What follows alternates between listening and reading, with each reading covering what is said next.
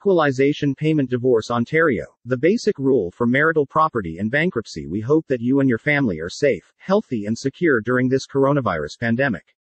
Ira Smith Trustee and Receiver Inc. is absolutely operational, and Ira, in addition to Brandon Smith, is readily available for a telephone consultation or video meeting. If you would prefer to listen to the audio version of this Brandon blog, please scroll to the very bottom of the page and click on the podcast. Bankruptcy and Property. Equalization Payment Introduction. It is a fact that when someone files for personal bankruptcy, the bankruptcy provision states that all of their property vests in the licensed insolvency trustee administering the file. There is a discrete list of assets set by every province in Canada that is exempt from seizure and therefore cannot be sold by the trustee. Technically, the licensed insolvency trustee gives back to the bankrupt that property. In practical terms, the trustee never seizes it. But whenever the topic of bankruptcy under federal bankruptcy laws gets mixed in with the Ontario Family Law Act, RSO 1990, c. F.3, Florida, the discussion on matters about bankruptcy always starts to get murky.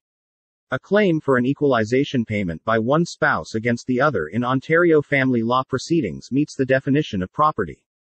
So if the spouse entitled to the equalization payment files an assignment in bankruptcy, that entitlement is their property, which now vests in their licensed insolvency trustee. When collected upon, it is available to the bankruptcy estate and its creditors. However, what if that spouse has yet to make the equalization payment claim and goes bankrupt? Does the trustee have the right to assert that claim? In my Brandon blog dated March 2, 2020, titled, Divorce Debt, Not All Equalization Issues Are Equal in Bankruptcy, I described a decision of the Ontario Superior Court of Justice, Commercial List, where the court decided that the claim for an equalization payment is personal as between the spouses, and cannot be started by the licensed insolvency trustee. However, if the claim was already started by the spouse prior to his or her bankruptcy assignment, then it is a claim for property that the trustee can continue to advance. I thought that was the end of the matter, but apparently not. The bankruptcy trustee, who could have left well enough alone, but did not. The trustee in bankruptcy appealed the court's decision to the Court of Appeal for Ontario. Recently, the three-judge panel released their decision of the appeal that was heard last November. The purpose of this Brandon blog is to go over the issues and report on the decision of the appellate court. What are equalization payments in divorce? In Canada, each province sets their own family law statutes. When it comes to family property and divorce, there are two different possibilities in Canada. The province can elect for those divorcing spouses to have to split their property equally. This would make them a division of property province under family law. Alternatively, rather than looking for a division of assets, the province can mandate that each spouse calculate their respective net family property. Then the spouse with the higher net family property value has to either pay money or transfer property to the other spouse so that they end up being equal. Hence the money that would be paid over from one spouse to another is called the equalization payment. This is what happens in Ontario. Ontario is not a property division province but rather is an equalization jurisdiction. The application for equalization and the equalization payment is totally separate from the claim for and determination of spousal support and child support to the other. The equalization claim falls into the category of non-support related spousal claims. Rusinek and Associates v. Arachilage and Balia, 2020 ONSC 1090, Can Lii. In my March 2020 blog referred to above, I described this Ontario family law case combined with the insolvency situation of bankruptcy. You can certainly read it if you want all the details.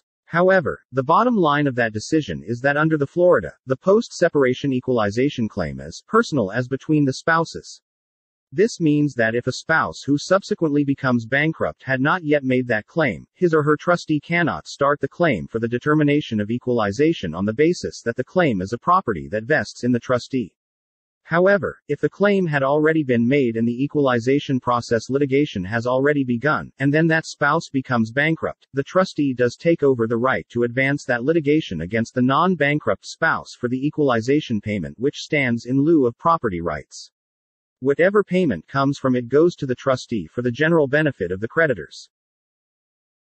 Bankruptcy and equalization payments. Court of Appeal for Ontario says the timing of the bankruptcy matters. From what I have told you so far, you can see that the timing of the person's voluntary assignment into bankruptcy or the bankruptcy order being made from the filing of a bankruptcy application does matter. For the trustee in bankruptcy to be able to assert that equalization payment claim, the bankrupt spouse had to have already made that claim prior to becoming bankrupt. The Court of Appeal for Ontario considered the trustee's appeal of this lower court decision. It considered the laws around bankruptcy and the Florida and dismissed the appeal. I will now tell you why. The Court of Appeal stated that a spouse's claim for equalization becomes property of the bankrupt if that same spouse then declares bankruptcy. The action vests in the trustee in bankruptcy and the trustee has control over the claim together with the right to get any unpaid equalization payment. There is no restriction in the Bankruptcy and Insolvency Act (BIA) under the Florida or in the common law, preventing the trustee in bankruptcy from going after it after the now bankrupt spouse had already started that part of the family law litigation. Note, this bracketed portion is not part of the case heard by the appeal court, but this is the appropriate place to share this information with you. I think it is obvious that the bankrupt spouse would not start the equalization claim litigation while being an undischarged bankrupt. Otherwise, the trustee would be entitled to the proceeds. Also, presumably, the bankrupt spouse might do better if the non-bankrupt spouse only paid support instead of both support and equalization. I would advise the bankrupt's family law lawyer to not make an equalization claim, and in return, negotiate for a larger support claim, in lieu of both. A trustee cannot directly attach to a support claim.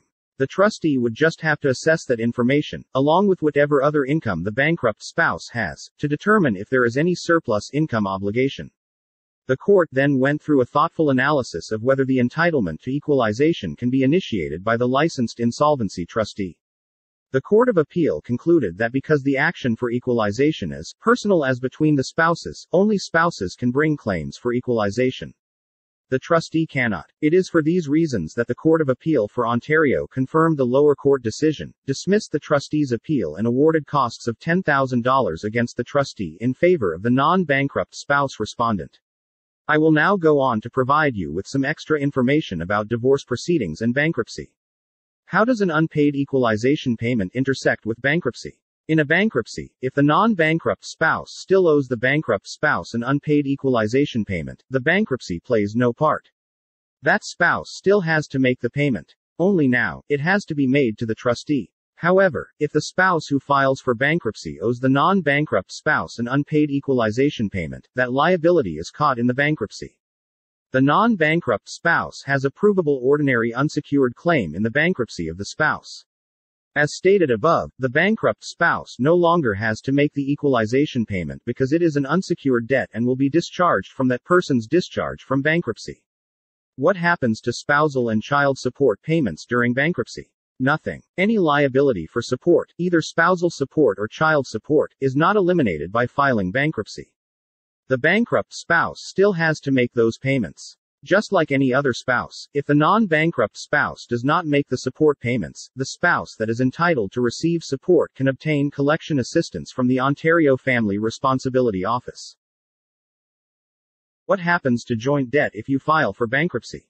Joint debt in a divorce is hard enough to sort out. Layer a bankruptcy on top of that and things may become much clearer, but also potentially unfair.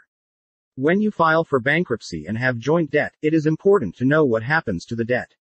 The most common type of joint debt couples share is from joint credit cards. Next would be if one spouse co-signed for or otherwise guaranteed the debts of the other spouse. Other common examples are joint mortgages and joint lines of credit. A creditor can collect the debt from both you and your co-signer, but in your bankruptcy, the law does not protect your non-bankrupt co-signer from your joint debt. If you file for bankruptcy, your creditors can still come after your co-signer for the debt. If your estranged spouse is considering bankruptcy as a last-ditch effort to eliminate their overwhelming unsecured debt, it could spell trouble for you if they file for bankruptcy. When they file for bankruptcy, they are trying to erase their unsecured debt. Unfortunately, you will be saddled with the sole responsibility to repay those joint debts. You will have to try as best you can to be protected financially through the divorce process. You need to decide how you will deal with these debts that your spouse won't have to pay because of their bankruptcy. If you cannot afford to pay them on your own, in addition to your other living expenses, you may have to consider either bankruptcy or a consumer proposal as an option to save you from this catastrophe. Are the bankruptcy rules fair? The BIA is the set of regulations and rules that govern a bankruptcy or insolvency in Canada. The BIA governs both people and companies that have come to be incapable to pay their financial debts. It handles the regulations for the time duration both leading up to insolvency and the declaring of bankruptcy. The policies established by the BIA have a substantial impact on the lives of debtors and creditors. They are extremely crucial for the survival of the business or person. The rules are fair for everyone, but the effect they have on different stakeholders in an insolvency file may not be very fair. Equalization Payment and Ontario Divorce and Bankruptcy Summary. I hope you enjoyed the Equalization Payment Brandon blog post. You may be very frustrated and angry over your marital and financial situations. The entrepreneur may be very frustrated that the company can no longer pay all its debts as they come due. There may be sufficient value to take care of the secured creditor, but nothing for anyone else, including the unsecured creditors. There may be some business units that should not survive, but if cut out, the business will be viable. A receivership might very well accomplish the goals for the entrepreneur also. I have many times structured a receivership process in order to meet the goals of the entrepreneur, while satisfying the requirements of the secured creditor. Are you worried because you or your business are dealing with substantial debt challenges and you assume bankruptcy as your only option? Call me. It is not your fault that you remain in this way. You have actually been only shown the old ways to try to deal with financial issues. These old ways do not work anymore. The Ira Smith team utilizes new modern-day ways to get you out of your debt difficulties while avoiding bankruptcy. We can get you the relief you need and so deserve. The tension put upon you is big. We know your discomfort factors. We will check out your entire situation and design a new approach that is as unique as you and your problems, financial and emotional. We will take the weight off of your shoulders and blow away the dark cloud hanging over you. We will design a debt settlement strategy for you. We know that we can help you now. We understand that people and businesses facing financial issues need a realistic lifeline. There is no one-solution-fits-all method with the Ira Smith team.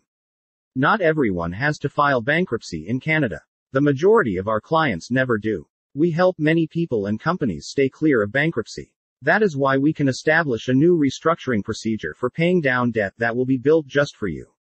It will be as one of a kind as the economic issues and discomfort you are encountering. If any one of these seems familiar to you and you are serious about getting the solution you need, contact the Ira Smith Trustee and Receiver Inc. Group today. Call us now for a no-cost consultation. We will get you or your business back up driving to healthy and balanced trouble-free operations and get rid of the discomfort factors in your life, starting now. We hope that you and your family are safe, healthy and secure during this coronavirus pandemic. Ira Smith Trustee and Receiver Inc. is absolutely operational and Ira, in addition to Brandon Smith, is readily available for a telephone consultation or video meeting.